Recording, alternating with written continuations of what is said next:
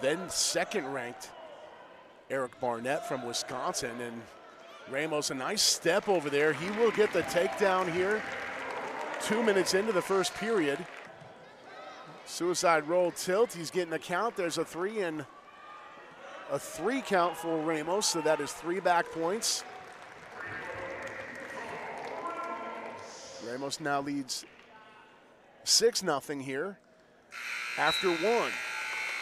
A list with national champion Charles Jones, 2-time national runner-up Chris Flieger, and then Ramos. 17-1 your final. Tech fall in favor of Purdue's Matt Ramos. Not allowing Norris even the opportunity to sink legs in. Try and maintain top control. He is out in 20 seconds. So an escape for Madrigal. Bench.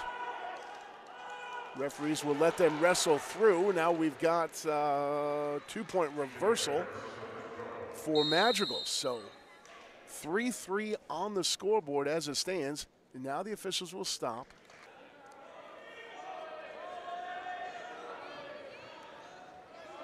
Looking for the switch there, sit out, and now he gets the escape for 1. And he goes for a shot attempt just as the stall warning is given. Now the Purdue bench is complaining about a fast takedown. They have not thrown a brick yet. Stalemate is given. Madrigal on top, 7-1. One of the handful of Boilermakers who took part in the Midlands Championships. The Boilermakers did not send the whole team. Illinois did, and for their efforts, they got 5 men on the podium, including Pacino, who finished 4th. Looking for the switch, trying to break free, as he did to start this second period. And Pacino will get pulled out of bounds just as the buzzer sounds. So, second official was talking something over the official scorers. Here's the quick restart. Beautiful ankle pick by Pacino, and he turns that into points immediately. Now leads 6-1. Looking for a little catch and release, maybe. We got 6-2 now. Pacino found something that he likes.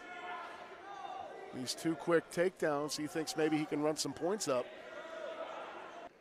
To do. Nobody can surpass James Rowley, 4-time Oregon State champion in high school, as he chases Connell all the way to the edge there before giving up the escape.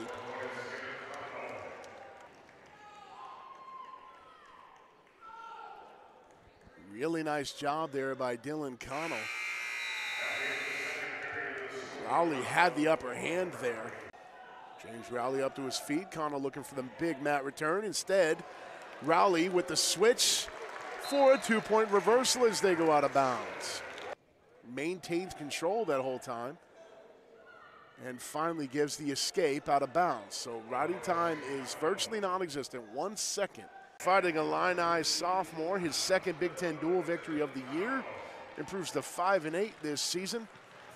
And quick restart and lightning quick to his feet is Edmund Ruth.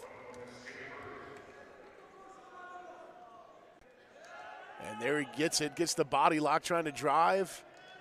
And there's the takedown given for Ruth as they roll out of bounds. So 4-0 in favor of the Illini wrestler, Edmund Ruth. Ruth just driving forward once again, going for that body lock. Bowman is trying a side toss, a hip toss of his own, and he slips it out of bounds. Another takedown for Ruth over on the edge.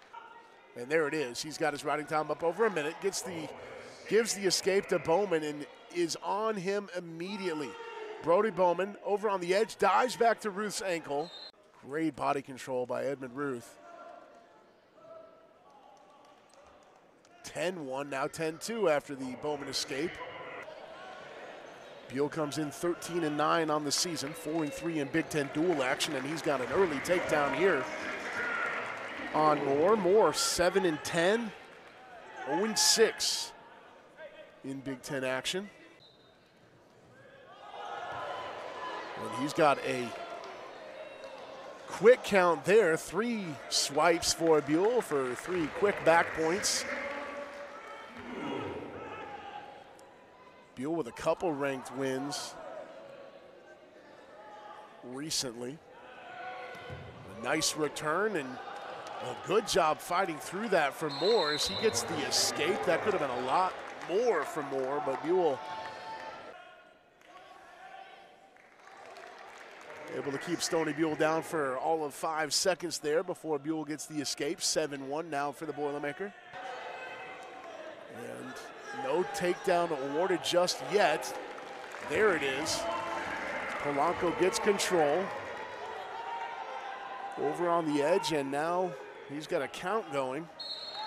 Hanging out on the waist, not improving his position. He sits back into Polanco and now up to his feet, 3-1. Polanco being implored by the head official to improve his position.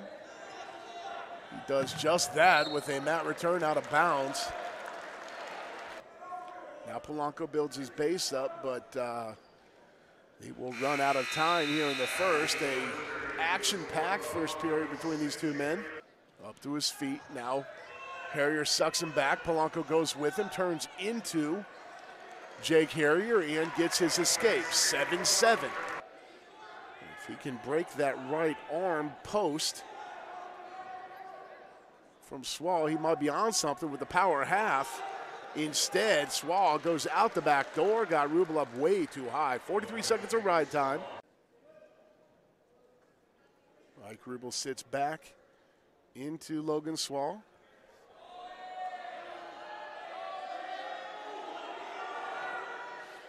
And Swall, he showed his hands like he was trying to let Rubel escape. And now here we are, right back in this pretzel position. Both men rolling through with control. Ike Rubel steps over. He's got hips in and gets the first takedown of the match. Ike Rubel, 1:09 to go here during this campaign, and the Boilermakers go back on top of the team score, 11-9. Ben Venadia for Purdue. Venadia 10-15 on the year, 6-8 in dual action. He's got 2 Big Ten wins, but a big takedown there for Pettigrew from the jump, and we've got a stoppage. Now Venadia in on a single and converts it. 4-3 Venadia leads. Venadia quickly to his feet. Pettigrew looking for the return. And Ben Venadia slips out of it, so an escape there for the Boilermaker. Now leads 5-3. Pettigrew, a very strong, very lanky 197-pounder, and Venadia, nice reshot there, gets the takedown for the Boilermakers. 8-3 now in favor of the. And the Boilermakers give 3 team points, go back on top.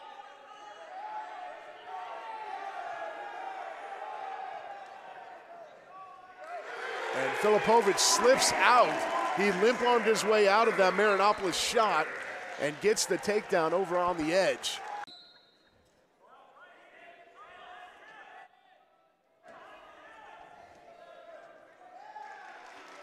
And Marinopolis able to get free.